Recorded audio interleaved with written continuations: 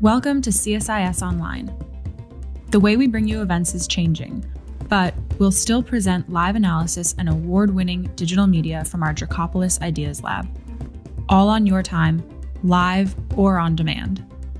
This is CSIS Online. Tell me when, CJ.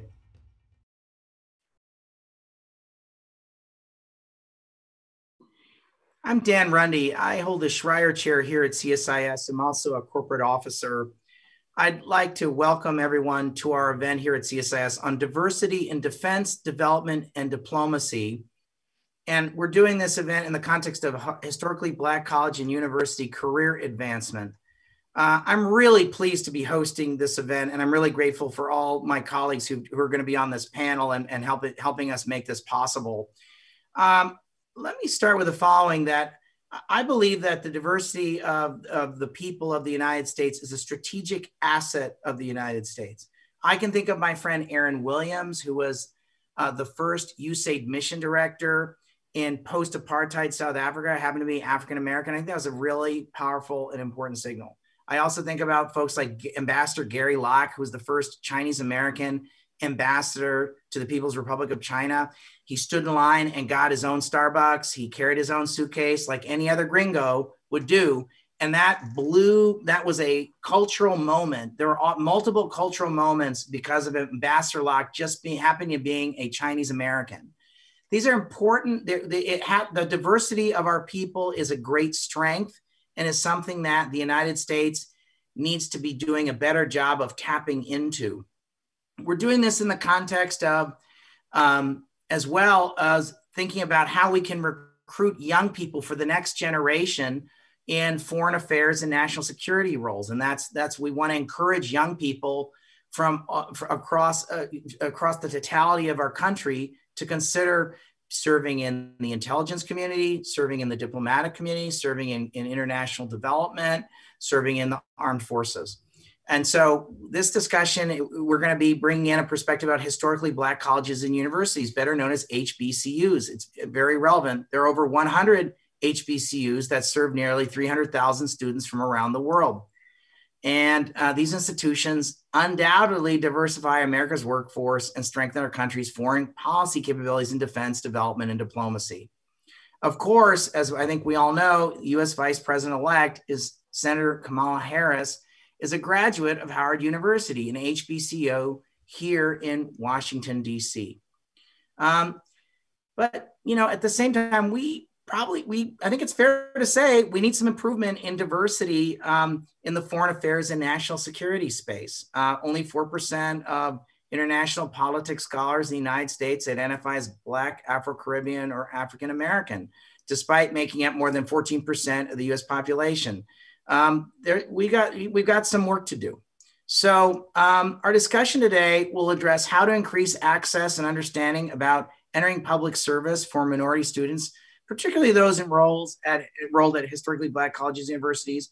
We'll also discuss the complex hiring practices for many U.S. government agencies.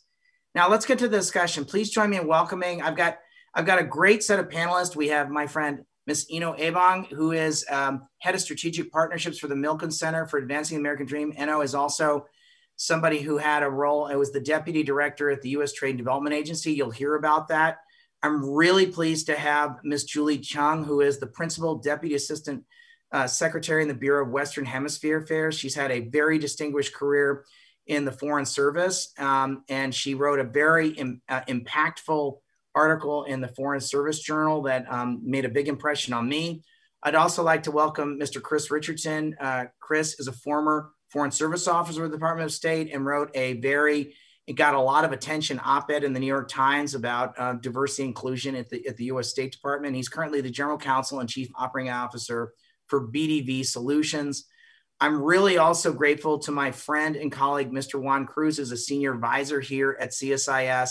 He was formerly Special Assistant to the President and Senior Director for Western Hemisphere Affairs, but he also had a more than 30-year distinguished career in government.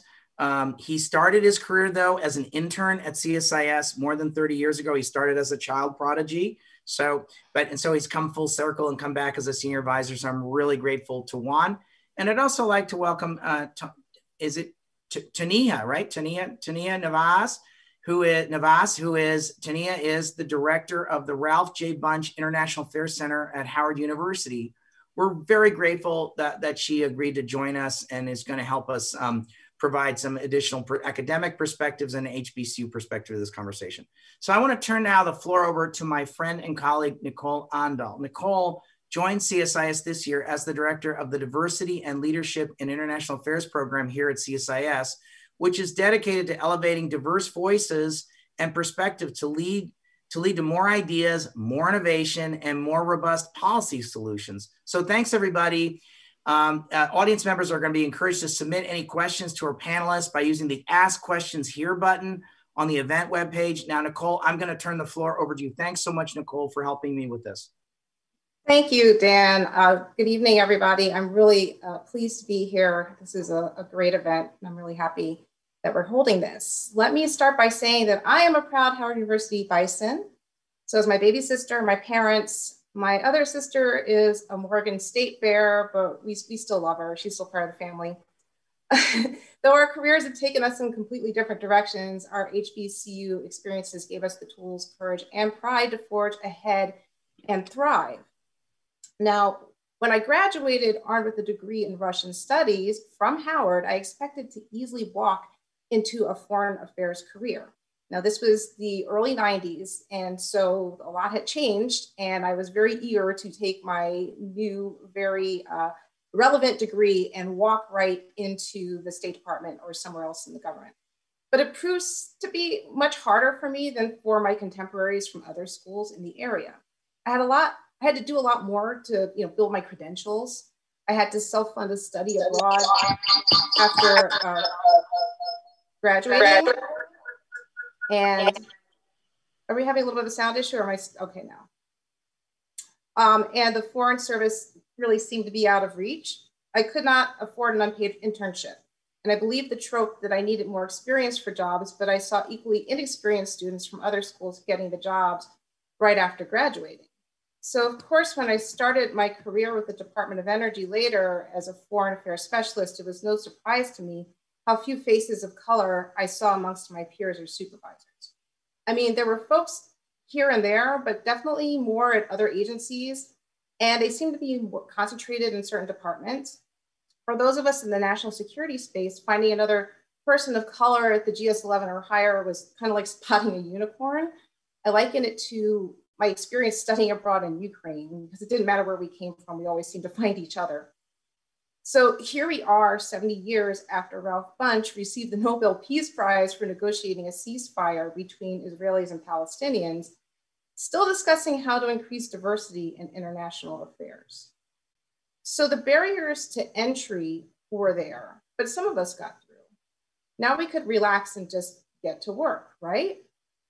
Well, diversity is one thing, but inclusion is an entirely different issue. Like all of today's speakers, I have stories for days. But here is one that happened early in my career that had the potential to derail my ambition. It was my first meeting with foreign partners. I was one of few junior staffers who were part of the US team. When we got to the room, the senior members of our team went out of their way to encourage all of the junior staff to sit at the table. I took the cue, started to put down my notebook at an open seat, and one of those same senior staffers told me to sit along the wall. Now, do I need to point out that I was the only person of color in the room? I share this story for a couple of reasons. One, if we're going to talk about recruitment, we need to talk about retention. Second, what impact could I have made on the difficult negotiations just by being at that table? I had a great idea about midway through the meeting, but I couldn't even share it with the junior staff who were all passing notes amongst themselves. Ralph Bunche effected a foreign policy and international relations breakthrough because he was given a seat at the table. When I left government for the aerospace and defense industry, I was literally blown away by the number of professionals of color at all levels at my new company. There were senior managers, subject matter experts, interns, mid-levels, and even division presidents of color, women CEOs. Now, I'm not trying to imply that the numbers were high or that everything was perfect, but I was no longer the only one in the room. And HBCU graduates, we were everywhere. So what gives? What is corporate America doing that the foreign policy and international affairs community seems to be struggling with? Well, in my opinion, is because industry understands that diversity and inclusion is good for America, but is equally good for business. Think about the most profitable and most respected companies. What makes them so great? Well, they're agile, they adapt, and they innovate. They don't try to improve on a winner, but they also do not rest on their laurels. Because they know there are sharks out there, if they don't keep their customers happy, they will be dead in the water. Organizations are better when they have a broad range of perspectives involved in making decisions. They stay relevant and they make more money. Now think about it. Think about every foreign policy decision that has been made in the past 30 years. Wars, international assistance, international diplomacy, peacekeeping. Does it seem as if there's a foreign policy formula that prompts a lot of these plans? Well, let me tell you, as someone who's been in the room when decisions are made, it matters who is making that decision, and it matters even more who they will listen to. And as our world becomes increasingly complex and global leadership becomes more diverse, the US had better take a look at why it is, after all these years, we still have not been able to substantially and sustainably build and maintain a diverse workforce in international affairs. We need agility, we need to be adaptable, and we need to be innovative. And I don't need to tell you that the problem does not lie with the diverse hire. You know, we come and go, but we aren't magical. Ask Ruby Bridges if she was able to change the culture of William Frantz Elementary School. Now, for the purpose of this discussion, I'm not touching the issues of pay equity, corporate culture, or work-life balance. My only point is that when you are purposeful and deliberate about diversity and inclusion, you will become a more diverse and inclusive organization. Companies got very deliberate about grabbing as much diverse talent as they could get their hands on. They didn't care what school you went to or where you were from. And if you proved yourself, you would be promoted. They were deliberate in their efforts. And HBCUs embrace corporate outreach and facilitate connections between students and corporate employers. That's why I could find so many compatriots in my corporate jobs. So it's time to get more deliberate. There are lots of efforts going on at Howard and other places where they're being really deliberate about re-energizing, our workforce in foreign affairs. With the upcoming changes in government, we are likely to see an increase in diverse leadership and a return to public service for civil servants who left in the past few years.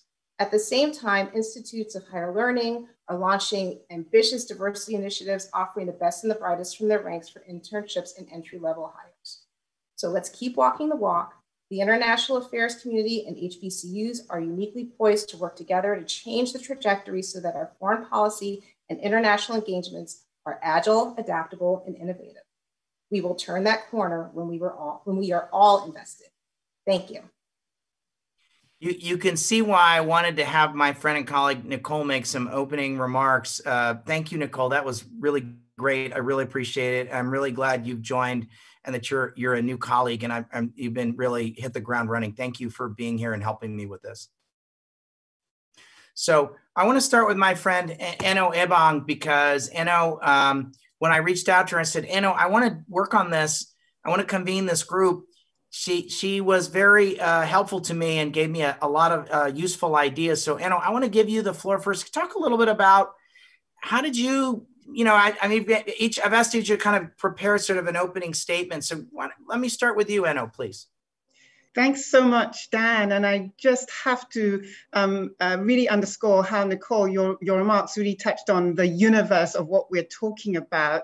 And I think put in very fine relief the importance of this whole endeavor. Everybody knows it is to our benefit as a country to have a workforce that looks like the world. And we're in the unique position that we can actually do that as a country. So why not leverage it? It makes a difference. It makes a difference for negotiating deals. It makes a difference for excellent sort of security and intelligence information. It makes a difference all the way around. And, I was in one of those positions where, I experienced that as Deputy Director at the US Trade and Development Agency. And I will add that I started up as an aligned attorney advisor at the agency and, had the opportunity to rise to be Deputy General Counsel, and then the Deputy Director. Well, I was in one of those situations situations where we could not get a deal sort of closed with counterparts in Nigeria and in the private sector. I did not mention that I'm originally from Nigeria. And, you know, the deal, which was to do with getting equipment at private hospitals in Nigeria, had just been going, you know, not very far. And ultimately, we had a meeting with all the principals, the Minister of Health, the Director General of the Lagos University Teaching Hospital, and I was in the room. And I simply started with a comment about recollecting as a 9-year-old being hospitalized at the Lagos University Teaching Hospital and remembering the quality of care. And, you know, you could tell the shifted. I'm not saying that it was the reason that we got to solution, but there was an opening. And so the import of the diversity, you know, cannot be understated. Where you have a variety of views, you'll have a variety of options, and you will have a variety of conclusions. So that given, what can we do, and what should we be thinking about as we approach this issue? I had mentioned a bit earlier in talking to the other panelists, I think it's important to remind everyone that there are lots of opportunities within government and without for doing excellent international work. Within government, because that's where I came from, there are a plethora of agencies. You know, think of departments of energy, of transportation, think of FAA, think of Treasury, think of agriculture, who all do international work. And then there are executive agencies like the US Trade and Development Agencies, the Export-Import Bank of the United States, the Millennium Challenge Corporation. There are a lot. So it's incumbent on us, and I'll put my comments on what can be done in 2 buckets. There are small, immediate touch kind of things that can be done as a matter of course. And then maybe there's an intriguing new idea, perhaps, that we can think about whether something like this might help. On the small sort of approach, small sort of low-hanging fruit, I'll call it. I think we do have to, in government, sort of shift our mindset a little bit from a process of selection to recruitment. And I think that the private sector does this really well. We are looking for people actively, and this means getting on websites, social media, using what we can to attract in a broad way. So stress our missions, stress our impact, stress the importance of our causes. I think we should not just target job seekers. We should also look for people who are in jobs, who are highly qualified and might not think, but actually might be extraordinary in the positions we have to offer. Just super quickly on more of that low-hanging fruit, I think we should think about selection criteria. You know, Nicole mentioned it. We're always talking about experience and years of experience. Well, actually, is that important? Or is really how you relate the experience to the mission more important? So we've got to think a little bit about that. And then the last thing in the small category I'll talk about is just money. We should pay interns. We should pay sort of per diem and transportation costs for interviews. I mean, this just is a simple way of leveling the playing field. So I think there are things in that nature that can have been a lot written about greatly that can be done.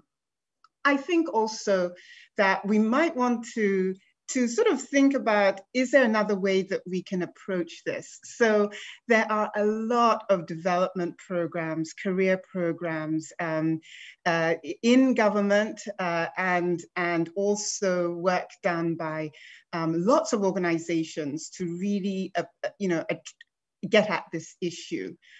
I wondered whether, and this is a question really, but I put it out there, whether as some of the changes are so hard to make, so it's sort of systemic what we're seeing in terms of difficulty in moving numbers, we should try a structural approach to the question.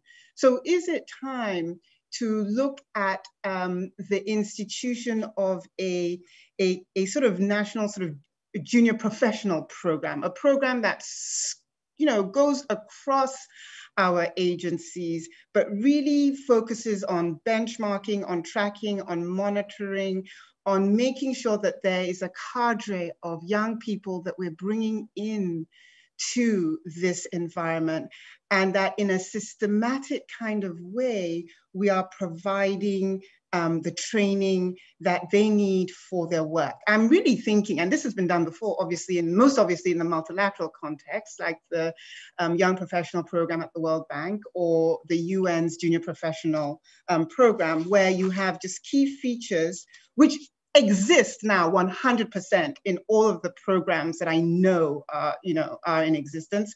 But can we systemize? Can we make it logical? Can we make it easily accessible and visible, and therefore make a difference in the professional experience, would pay the young people, obviously, in leadership development, in training of policies of the institutions, in rotations, in coaching and mentoring, sort of a one-stop shop that can funnel qualified applicants through the process of building their careers in a variety of agencies. So I will pause there. I'm happy to discuss further, but thank you, Dan, for the opportunity.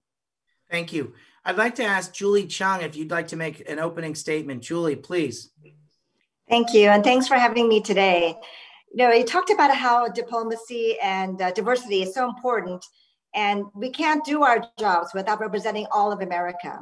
So I think diversity has to be strategic, it has to be purposeful, and it has to be deliberate in everything we do, and very consistent. It's who we are as a country. And so we are the representatives, we are the faces of America to every country in the world, to the global community. And so it is representing who we are as a nation, but also it makes us help make better policies. As I wrote in the recent article of the Foreign Service Journal, I talked about being asked at every step of the way in my career, I want to talk to a real American. Who are you?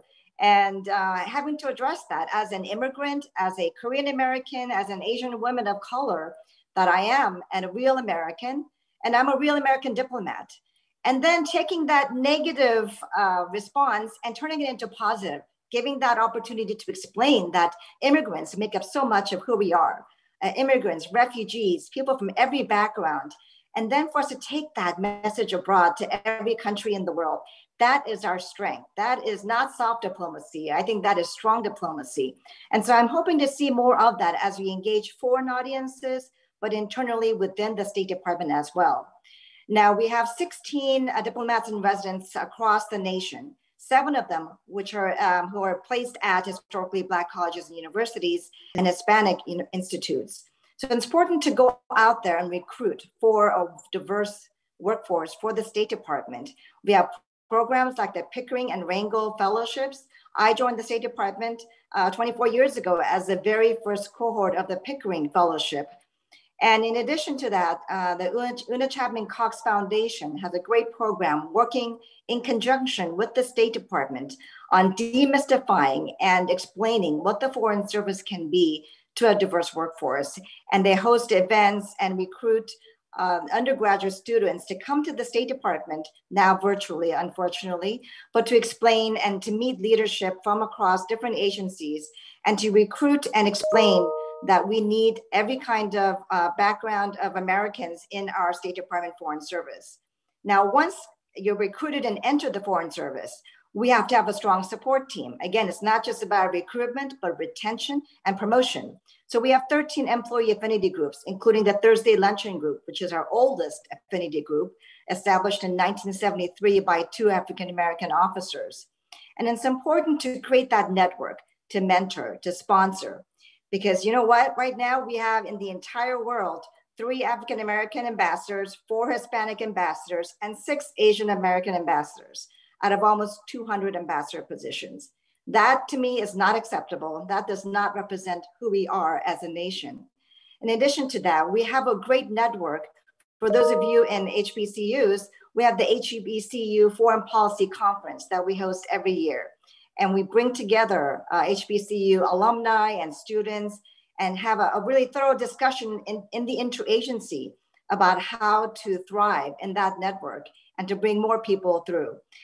And in the Western Hemisphere Affairs Bureau, where I work, we have really emphasized not only the importance of diversity councils, which we are establishing throughout the hemisphere at all our embassies, but also that retention, promotion, And how do we create that network of really diverse officers? So we have now just launched a Next Generation Fellows program to an application program where we select mid-level officers and help them to be able to bid on senior positions and get promoted and really connect with senior officers within the building. We also just joined with the Medical Bureau and the Western Hemisphere Bureau to do a 21-day racial equity challenge, where we had really frank discussions on what it's like to be a Native American and Asian American and Hispanic and Black in our institution and in our society today. So there are a wide range of programs that we are engaging in. It's not enough. I think we have a long way to go. But the fact that we've come this far and through such programs and affinity groups, it's important that we keep our eye on the ball. And again, it has to be strategic and purposeful and deliberate. So from when I tell my stories to foreign audiences, it's really important for them to hear from those from every background. And I think that is our strength of diplomacy. And we have to just continue on that path. Thank you. Thanks, Julie. Thanks so much. Chris Richardson, I'd like you to go ahead now, please. Thank you so much. And thank you so much, everyone, for having me. This is a real honor to be here. I think every African-American who's been in the Foreign Service has a story. But I think for me, the most important thing that we have to understand if we want to fix what's happened at the State Department and in foreign policy is we have to understand historical context. And I think that historical context kind of shapes everything that we do and all of our decisions and how we move in the world. And so, the State Department for Foreign Service officers, we have an oral exam and a written exam. And that was all based out of the 1924, what's called the Rogers Act, which professionalized the Foreign Service. The thing that people don't realize is that the people who wrote the Rogers Act and the people who founded the initial Foreign Service to make it a professional organization, they did not design it for women, Black people, or naturalized Americans. And so when we talk about this idea of systemic racism, the founding of the State Department, the modern day State Department, is actually a perfect example of what that actually means. So after the Rogers Act passes in 1924, one African-American, Clifton Wharton Jr., actually applies for it, Clifton Wharton Sr. rather applies for it, and he gets through it. But the thing is that they didn't realize he was African-American. And so when the leaders of the Foreign Service found out that he was African-American, the reaction wasn't one of joy. It was not one of excitement. It was horror. It was shock. They had a meeting in which they made minutes on how can we make sure that no other Black person, woman, or minority actually joins this organization again. They went to the President of the United States, asked him to write an executive order specifically barring Black people, women, and naturalized Americans from joining the State Department. And when that didn't work and the president said no, they made sure that no African-American joined the State Department for 20 years after Clinton Wharton. No African-American would join after him for 20 years. And the few that did, they would basically put them in 5 or 4 of the same exact countries. So the first 5 African-Americans who actually did get through it, they basically served 98% of their, I think it was like almost 153 years in the Foreign Service in the same 4 exact countries. And so even in the 1950s and 60s, as America changed and progressed, the State Department was hostile and fought against the entry of women, African Americans, and naturalized Americans. And so by the 1950s, when they couldn't outright ban African Americans, they used a security clearance process to say African Americans weren't allowed. In the 1960s and 70s, you did have officers who were able to get in, but they were met with hostility. Even in the 1950s, I talk about this in my op-ed. One of the African Americans, Terrence Taubman, when he joined the Foreign Service, he wanted like a cafeteria, a place to eat, and the State Department opposed him. They said, we don't want to have like an eating facility for you. And after he complained enough about it, what they did was they bought a local restaurant and they partitioned it so that half of it was integrated and the other half was segregated. And so that the white officers who wanted to eat only with white officers could do so on the segregated side, and the officers who wanted to eat with Terrence Taubman could on the other side. And so the State Department, for most of its history, modern day history, has been built on keeping people out. The people who built these houses, this house, this foundation of foreign policy, they didn't build this for us, but the house is ours now. These are our places and our facilities now. And we can't take this on by putting on a new paint job. We can't put on this new, let's change the faucet, let's go out and change the garden. No, the people who designed these systems were intentional and they're and trying to design a system to keep people who were not quote unquote elite out.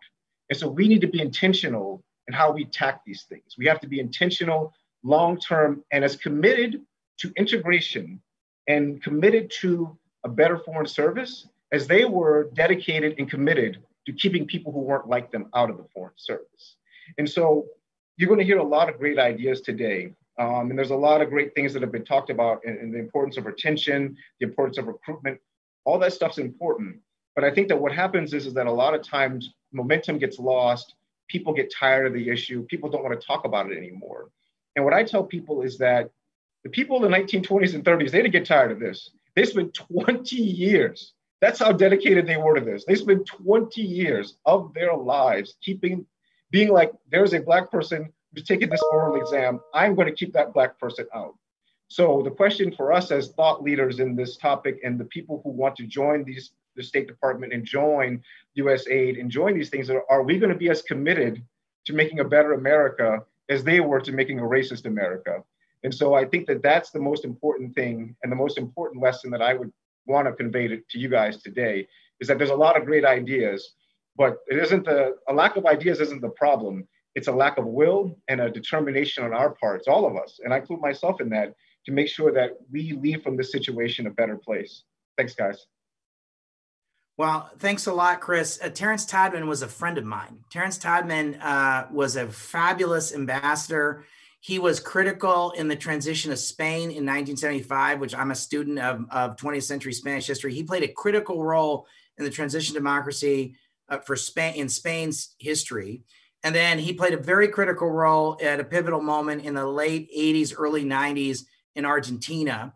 And when my family needed some help in the early 2000s, I called him because my wife's from Argentina and we had a situation, and I called him and he really helped my family out. He was a personal friend of mine. He was a personal friend of my family. He was a giant in American diplomacy. I did not know that story, and that profoundly upsets me. I really appreciate you sharing that story. Thanks a lot.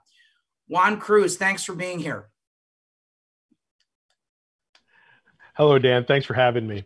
I thought I'd start off by sharing a little bit of my background. I retired last year after almost 35 years in government, served in a number of countries and in a few agencies.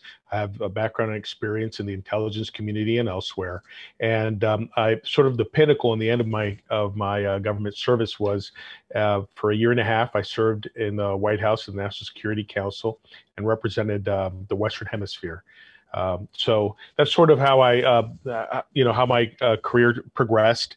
And I thought one thing that stood out when I was thinking about this earlier was kind of an interesting fact, but in the National Security Council, in the last 5 people who have held my position, the 8 years of Obama and the 4 of Trump, out of those 5 people, 4 of those folk were Hispanic. And so if you look at, Honduran American, Colombian American, I'm Puerto Rican, Honduran, Colombian, Honduran, Puerto Rican, I'm missing folk there, but my point being is that I'm sort of surprised to look at that, but I also point out that the team members tended to be also originally from the region. So those directors that handled the biggest issues ended up also being naturalized U.S. citizens for the most part, not exclusively, of course. Thank you for including me in this conversation today. I think Nicole started off in a powerful way, pointing out that this challenge is not new and it's been hanging around for quite a while. And I like the fact that a number of speakers have already married up the issues of recruitment with retention, because this is a really difficult job to recruit the kind of people that we want to represent our America, and then only to lose those people because they don't find that there's a place where they find themselves uncomfortable in the workplace. And so those two issues go hand in hand. I thought what I would share today as my initial comments would be built around the topic of best practices, because I think that we have cracked the code in some places. And when you crack the code, I think we have a responsibility and should find a better way of sharing of doing a better job of sharing what those best practices are. So while some of these may not be revolutionary to most folk who are tuning in, they are products of my own experience, and I thought I would share some of those nuggets of wisdom. First of all, the issue of a visiting scholar or an officer in residence or a diplomat in residence. It goes back to a point that Julie made. It demystifies all these federal agencies. It makes those jobs within the reach of our people who may not believe that they could be a member or an officer in these agencies can quickly find out that this is within their reach. We have a ready resource and a person who is who can provide information on not only recruitment and retention, but goes beyond just the classroom. I would also add to that the piece where U.S. agencies end up sponsoring or co-sponsoring either chairs or programs or actual institutes in the various universities. That immediately extends their reach and of course also demystifies, but it creates an instant pool of better informed candidates who have a better grasp of what these jobs actually are, and ultimately create a stronger candidate that can be more successful in going through these complicated processes that often entail coming to work for a national security or intelligence or defense part of the U.S. government.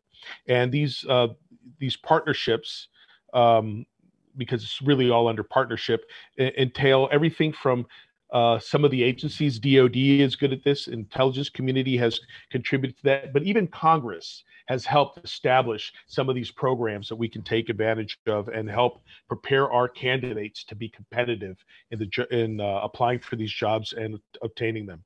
I also would like to say something, because some of these programs are well outside of the DC community, and I'm a product of DC schools, universities as well, but the idea is we tend to fish in the same waters. And I think that we need to expand a little bit on that. And there's a diversity of geography involved, and all those universities and programs that are out there that we can spread the wealth and reach out to. And by the way, that chair, that officer in residence has an enormous impact when you're talking about those parts of the United States where it's uncommon to have the presence.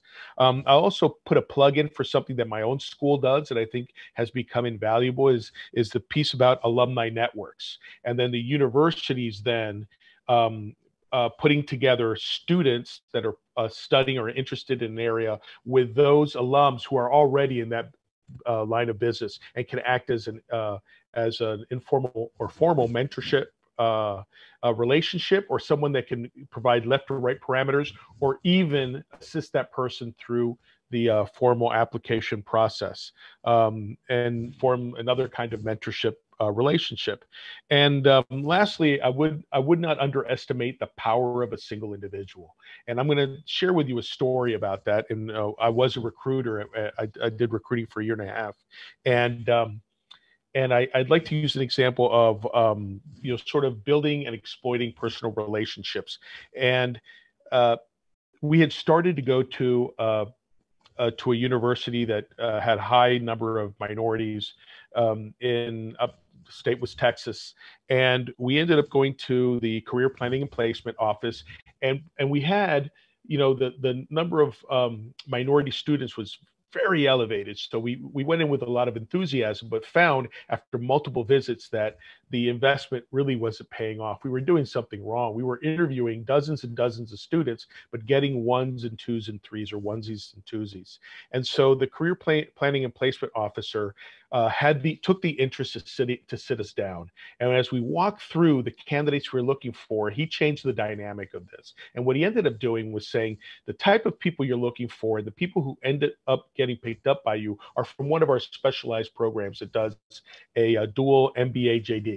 And most of those people, curiously enough, are Americans who originally are from the Caribbean or from Africa, either them or their parents, and they have a different interest in these sorts of things, and they don't know how to get from here to Washington. They don't see that, but they have a natural interest. And so what he started to do was he started to have a different kind of relationship and bring together only 1 to 3 candidates. So when we showed up at the university, we didn't interview 3 dozen, but we interviewed 3. And those three were really powerful candidates that we found ourselves inviting to Washington for a second processing. So the power of a single individual who can make us successful, who really cares, and who can find a marriage of something like that.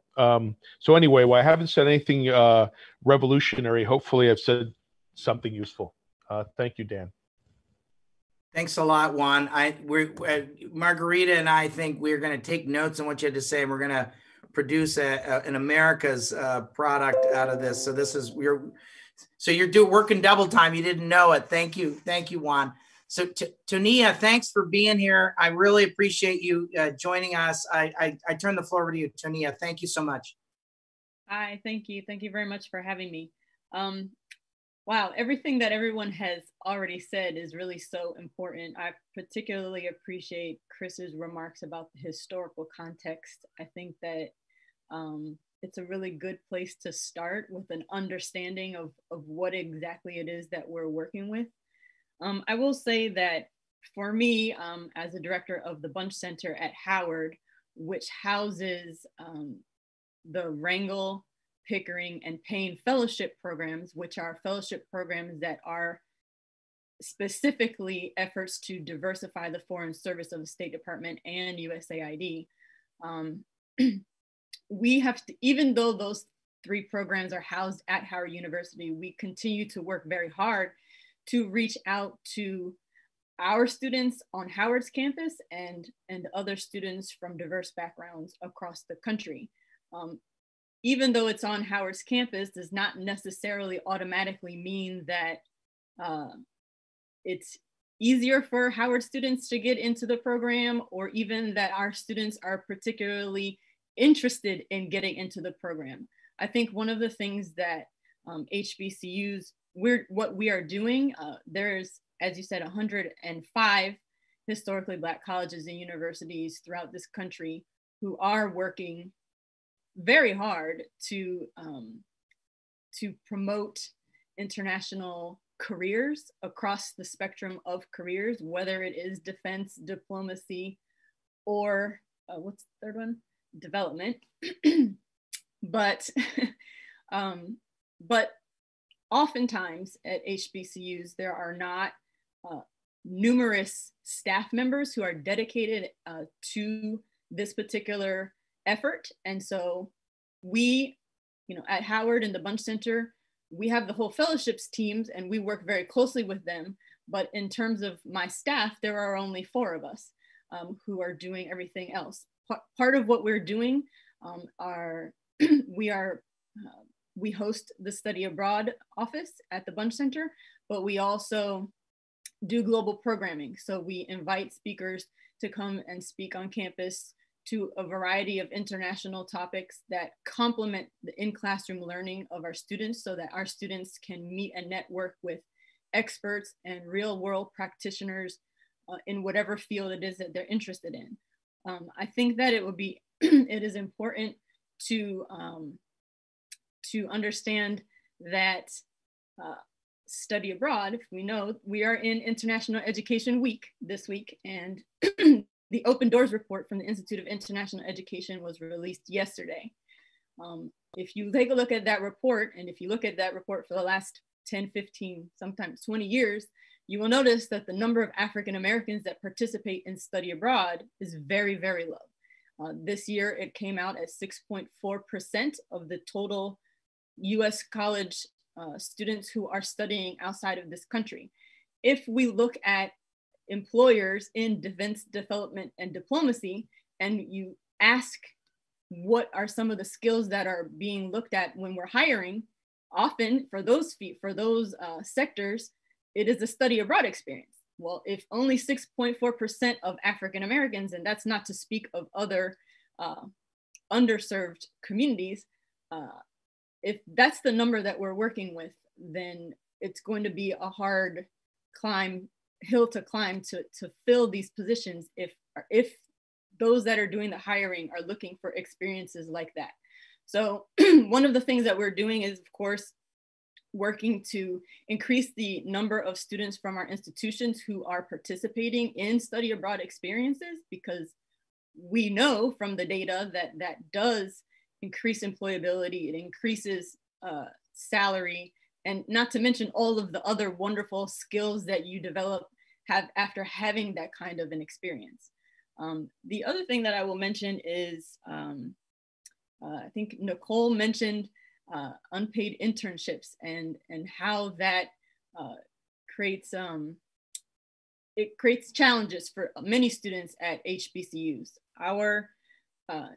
Probably a lot of people on this call are familiar with Patricia Roberts Harris. She was a Howard University alum. She was also the first Black female ambassador of the United States ever.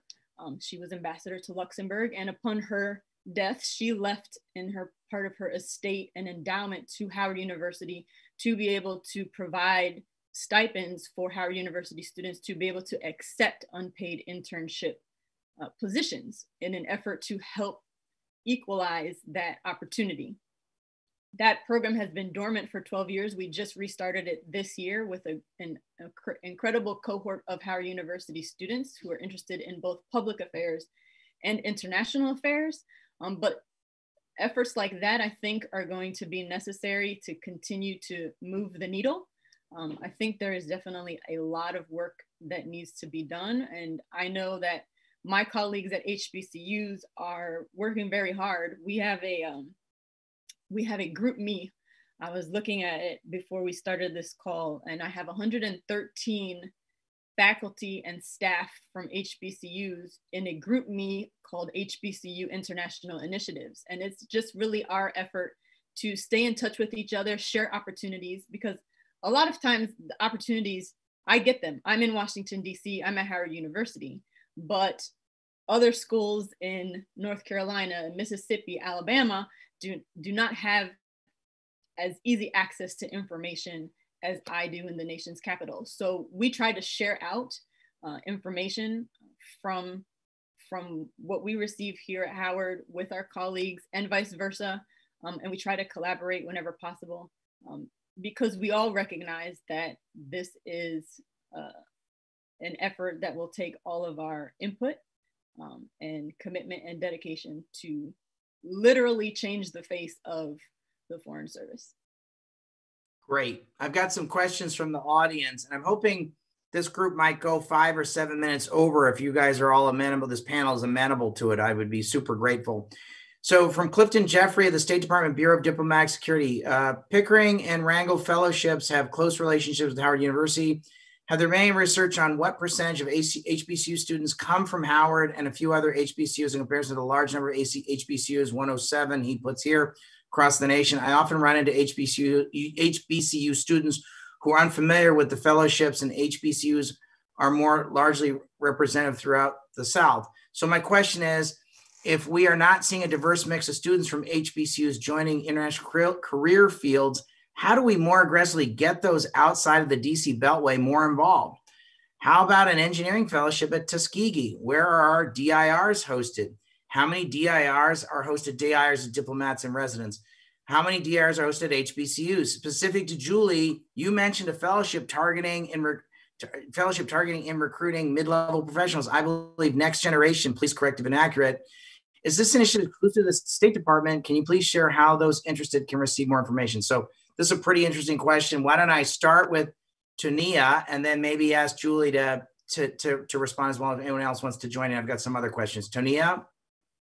I know for the Rangel program, historically, Howard has tended to have a higher number of fellows accepted into the program. That number dipped in the last couple of years.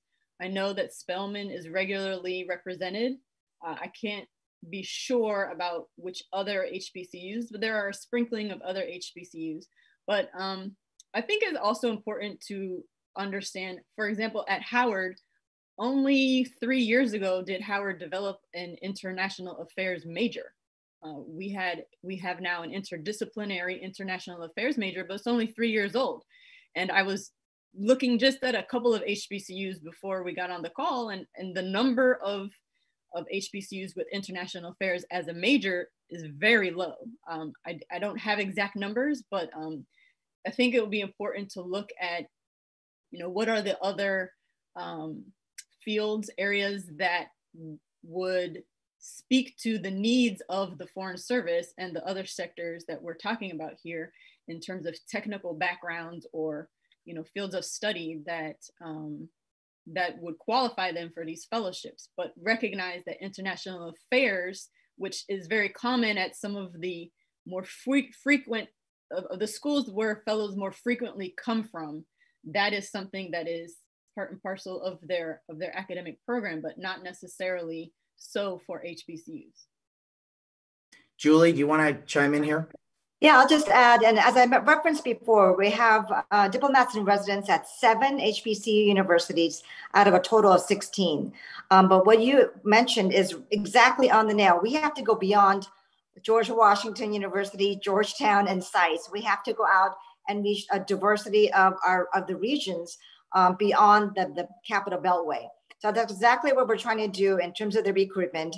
I think we have a great program in the hometown diplomats as well, where diplomats go back home and will speak to colleges and high schools in their own region and from where they grew up. And just 2 examples of my colleagues, Stacey Williams and Blakeney Vasquez, who came from HBCUs. They came from Hampton University and Southern University. And so going beyond just the traditional IR programs and reaching out to a broader swath of students and really explaining why they belong in the Foreign Service is a really important tool.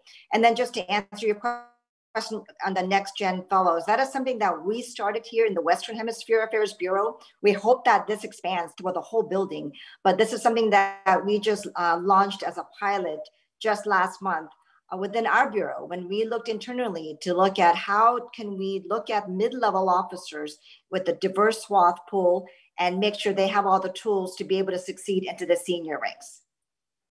Does anyone else want to comment on this? Because I've got other questions otherwise. I think let me go ahead and go. Okay, so I've got another question. What has been your #1 challenge to increasing diversity in your field? This is from Jasmine George of the Morehouse School of Medicine. So let me start with Eno. Can I ask you to comment on this? Yes, I would say 2 things, and we've touched on it already, is going beyond the usual schools to find the candidates. I think that there's a lot of work to be done in terms of outreach because there's the information is not getting clearly across. Our systems of, and this is in the non-foreign service and the civilian service, I mean, the process of application to government can be quite complicated. Our job descriptions, you know, could be half the length that they are. And I think that, you know, that getting beyond to what we usually do to be innovative. At USTDA, for example, we started a university champions program to just get beyond where we were typically, because, you know, it's a lot of word of mouth. People know people and you end up with the same schools represented. It's making a particular effort to get beyond that. And I will come back to, again, letting people know that, and I think this goes beyond the comfort level of how we usually advertise, that there is work to be done, appealing work to be done, mission-focused work to be done, diplomatic. I mean, you hear the word commercial diplomat. It's a real thing, and the work is interesting, and we just need to get the word out about those opportunities. There's a lot of work to be done there. Okay, Juan, could I ask you to comment on this, Juan? Certainly. I'm going to answer it from a slightly different angle in that I was thinking the challenges also come from our own communities. Sometimes we face, when we're trying to recruit from a pool of candidates, it turns out that we've learned that if those candidates came from countries originally, or their parents did, that were repressed, it's really interesting on their perspectives of working for security agencies or police agencies or the government. It has a sort of connotation, or can have a sort of connotation. So you have to work extra hard at showing who we are, and that we're not those, in the U.S. we're not like those other countries. The other piece I would say is the question sparked in me was the issue of self-selecting out. I see a lot of our candidates, they look on the list of requirements and they say, well, I don't have this, and I don't have this, and I don't have this, and they self-select out. And when the opposite should be occurring, I think in our communities, I have this, I have this, I have this, but I don't have these other 4 issues. I'm going to take a stab at it. And we need to create a little more of the confidence to do that. I just think we're missing something out on that, where our folk are self-selecting out. Okay, great. Okay, so this is a question for Chris. Thank you for sharing the historical context of the intentional exclusion of minority foreign service officers. This information should be shared more to continue to strive for progress and equity. With the plethora of knowledge and experience I presume you gained as a previous commissioned foreign service officer and a person of color, what advice would you have told your younger self in the beginning of your U.S. government career? From Pauline Melvin of the WHO. I would have told myself, I don't know if I would have told myself anything different. I think I would have told myself to really just focus on, I would have probably been a lot more intentional as a foreign service officer. I think this actually goes back to the prior question in terms of understanding that people who come from different backgrounds don't necessarily know how the quote unquote game is played in the State Department or in any agency really. And so for me, my mom was a secretary, my stepdad was a mechanic. I didn't get a passport till I was 24. And so, you know, when I joined the Foreign Service and they said, well, who wants to go to Lagos, Nigeria? And I said, yeah, of course I'll go, because, you know, that's, you know, it's what you do as a State Department person, not realizing that all my white colleagues were saying, oh no, if you send me there, I'll quit the Foreign Service, you know? And so, and I love Nigeria. It was a great experience for me, but I realized though that, you know, that the people in the State Department might not have looked at Nigeria in the same way. And so in Nigeria, you know, in a lot of African posts, we met a lot of African-American officers, and a lot of them, and just like in Asia, there are a lot of Asian officers, and in Latin America, a lot of Latino officers. And maybe that's a part self-selection, but it's also a part of some of the bureaus and some of the decisions that you make when you don't have mentors and people to tell you that, hey, you know, if 5 Black officers all go to Brazil, you know, that might not be strategically the best thing for all 5 of us to do. And so I think that that's the kind of advice and stuff I would have given my younger self. I still would have gone to Lagos, but I think I would have been much more aware that my white colleagues had a better understanding of the way the game was played. And I don't think I really learned how the game was played until much later in my Foreign Service career. And then by then I was already out the door. So I think there are things like that I would have told myself. I think I would have told myself to be a lot more patient with a lot of my work colleagues, because I think that, you know, for a lot of minorities, when they join these organizations, they have something called like an imposter syndrome, but they feel like they don't belong there. You know, and I think that I would have told myself, you belong here. And the question is that a lot of your colleagues don't belong here. You belong here, but a lot of them don't belong here. And so don't be so hard on yourself in thinking that you don't belong here. So I think those are like the 2 things I would have told my younger self. All right. So I've got one last question. Then I'm going to ask everyone to kind of give like a final thought. You've heard a lot of different things. I usually give kind of like 1 minute. But I'm going to put one question, and I'd like 1 or 2 people to take a stab at this. And then once you be thinking about your 1 minute parting thought. Okay. So I've gotten several questions along these lines. There's like, hey, it's not just international affairs people that we need to recruit into government. This is a little bit to Enno's point. This is a little bit to Juan Cruz's point. And that's why I wanted to have a diverse set of stakeholders on the stage here. It's like, so agriculture, natural resource management, engineering, social sciences, behavioral sciences. So this is AID, for example. My spiritual home in Washington is AID. We don't necessarily need straight up diplomats. We need technical experts with masters or PhDs or strong undergrads with with some additional work experience in a particular field, anthropology or biology or something else. I mean, there's a lot of the development challenges, or microfinance or economics or engineering, et cetera. So here, so that's the premise. And so that's to say, this is from Jasmine George of Morehouse School of Medicine. I'm currently pursuing a PhD within the STEM field, biomedical science. Are there opportunities available for scientists wanting to enter this field in government service? So let me ask someone to take on this issue of sort of the broader, we don't need just straight up diplomats. I'm all for diplomats, don't get me wrong, but that we need these technical skills. Could somebody speak to this? Maybe it's Tonia, maybe you want to take a crack at this, or is there somebody else? Enno, do you want to take a stab at this? I can start. I will say, I mean, this has been the song that I've been singing really since I arrived at Howard 5 years ago, is that yes, we're here talking about these three specific sectors: development, defense, and diplomacy, but there are so many careers available in the international space that we have to broaden our minds a little bit. And at Howard, what we're trying to do is explain and show to our students that no matter what discipline it is that they are studying, there is an opportunity for an international career. Just even within the foreign service, and we've had so many conversations about all of the, I mean, the embassies need doctors. So you can be a doctor at an embassy. A lot of people don't know that. And there's a whole, I'm gonna let the diplomats speak to that, but there are so many opportunities for any number of different fields and areas of expertise to serve in the US government. And a lot of agencies have an international agent, like subunit or whatever you want to call it.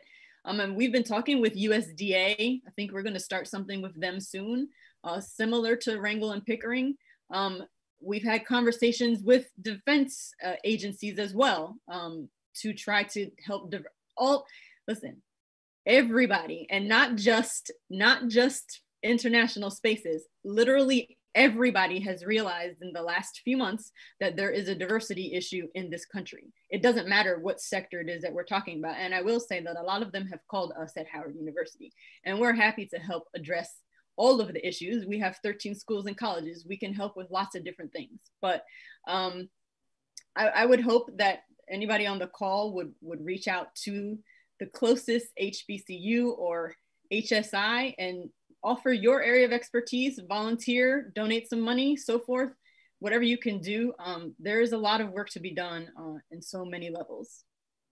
Let me just add to that, Tania, and then I'll turn to Enno, and then I'm going to ask each of you to give you a 1-minute parting thought. But so, for example, I think we're going to have in the future a big need for veterinarians. And there's going to be 10 other. Why veterinarians? Because we're all doing this Zoom thing. Is because of the concept of One Health and the concept of something called zoonotic transfer. There's a lot of different reasons for this. Some of it's urbanization, changes in human diets as we move up the development curve, deforestation, other reasons, airplane travel.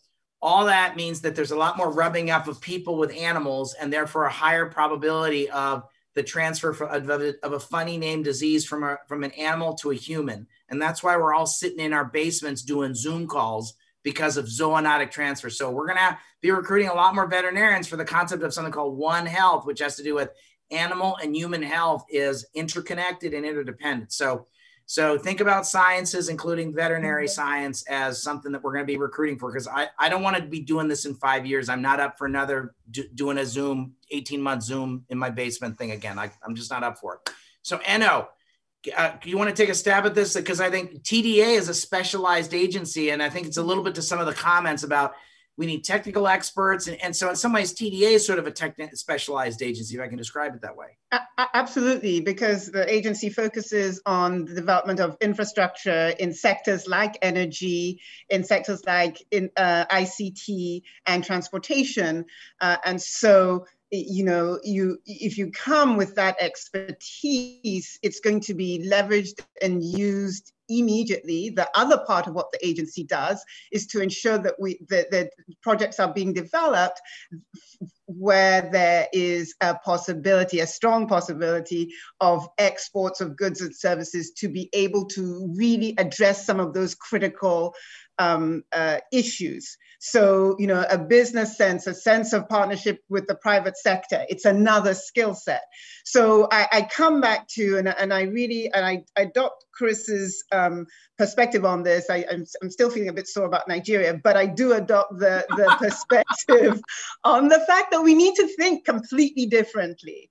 And so, again, I come back to, do we look at some way of recruiting across the board to a system that can train and accept people with different skill sets and then funnel them to the different needs. I need to develop that a little bit more carefully, and will do in writing, but I think we do need to look at this differently, because we are losing the ability to leverage a variety of skill sets, a diversity of people, regional and geographic diversity, and we've got to find a way to address it. Okay.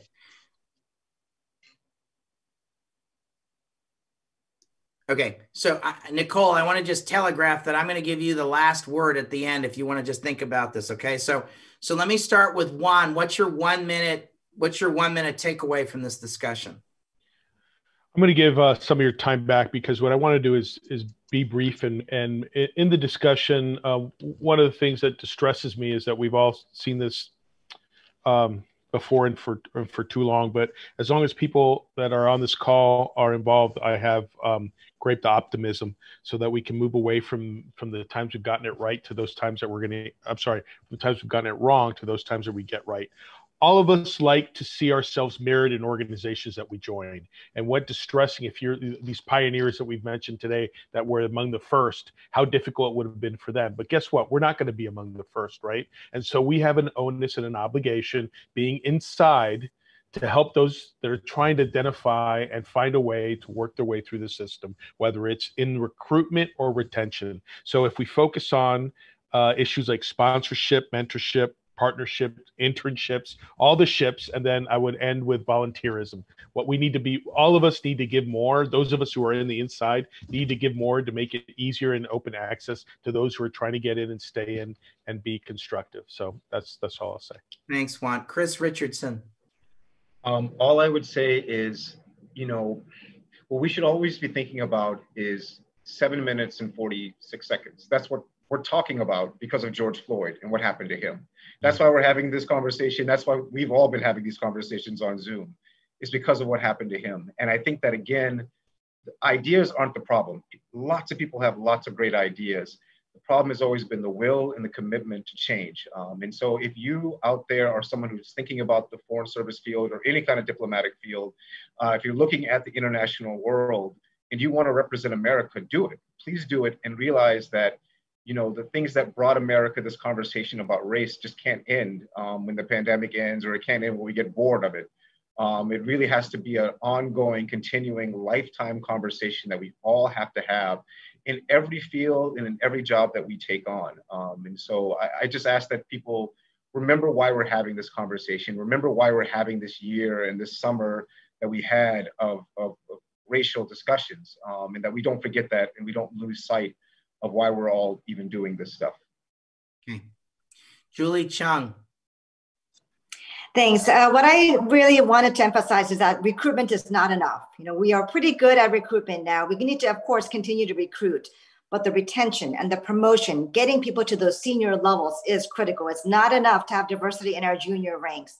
So to create that pipeline so that people have that level playing field to be able to compete for senior positions and be the senior policymakers in the foreign and civil service, I think that is critical. And the second point is to let everybody know who's out there, who's listening, who's considering a career in the State Department, that you belong. Don't ever let anybody tell you you don't belong.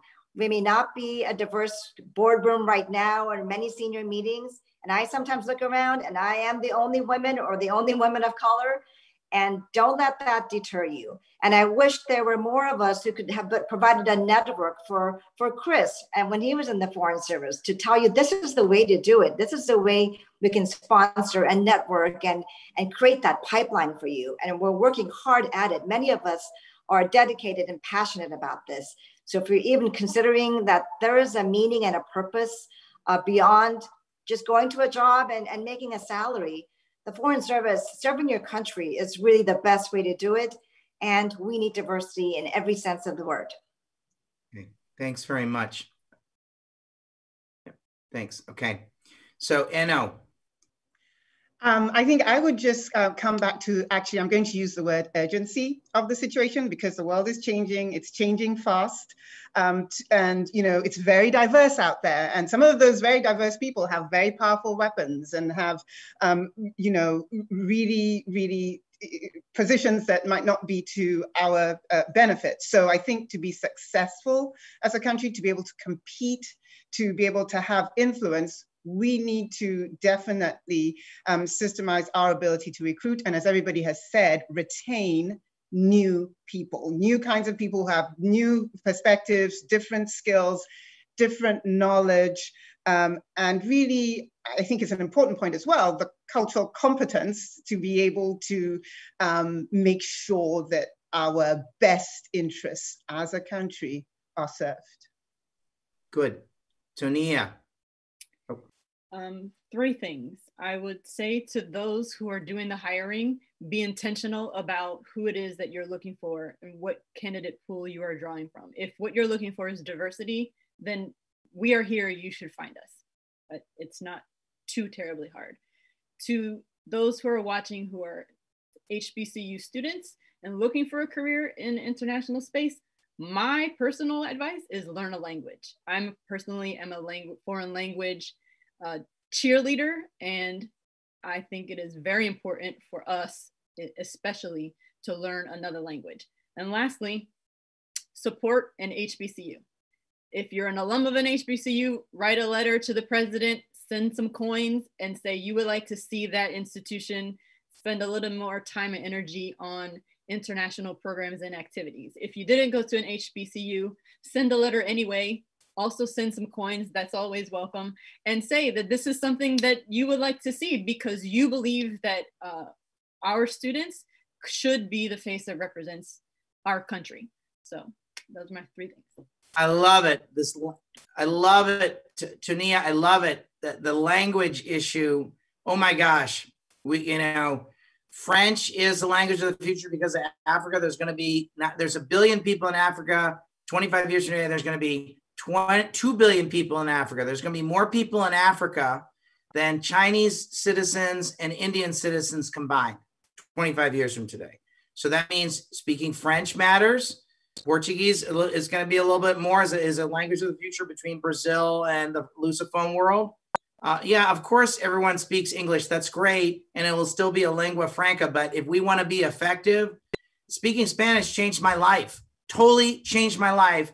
And I would argue that if you learn a second language fluently, effectively, it's worth several $1 million in income and other sorts of things. There's some, someone ought to do an economic study on this, but at least 3 million, maybe it's $5 million bucks. You're going to get it back over your lifetime learning a second language fluently, not asking where's the bathroom and can I have a Coke with no ice, please, but like actually have a diplomatic discussion and convince people, move people, etc. It's so critical. Thank you for that. Amen. Okay. So, Nicole, I'm giving you the last word. Look, I just want to say thank you to everybody for being here. This was a fantastic discussion. I really want to point out here that there's a community out there of us that are professionals. A couple of our panelists mentioned that. We are out here. There are those of us that have been in this space for many years. So you can find a mentor, you can find a community. Don't be afraid to reach out and ask questions. We're here. That's what we exist for. This is what we do. And then secondly, I just wanted to say on the technical expertise side, I entered government with my Russian studies background and was put in technical training because I worked in nuclear nonproliferation and WMD nonproliferation, and that is all technical. I worked with engineers, I worked with MDs, I worked with structural engineers, I worked mostly with technical people that we were cross-training each other on technology and policy. So if you are an engineer, if you're in medicine, I strongly encourage that you look at that area. You are really needed, not only in that, but in technical advancement on the defense policy side and the defense technology side. But anyway, I just want to close out and say thank you again. And we are here. We are here. Excellent. Thank you, everybody, for doing this. I think there's a larger project, Nicole, for CSIS to be doing on this. And I know you and I have talked about this. So one of the things I want to just put out there to our audience is, look, we think there's potentially a working group. If we could find the right philanthropy or the right corporate sponsor, we think there's a larger agenda about how do we, some of the ideas here. I think there's a kernel of something really good. So I'm going to shamelessly just put it out there and say, I think we could put a real bang up project on this. There's going to be this is a time of change here in Washington. And so the timing for something like this would be pretty good. So come find us, come find Nicole, come find me. And we'd like to do something, we'd like to continue this conversation, but, like everything else in life, we need a little bit of oxygen to do that. So that's my public service announcement pitch and my shameless pitch. Thanks, Nicole. Thank you, panelists. I'm so grateful. And thank you, audience, for being here. This was great. Thanks so much. Okay.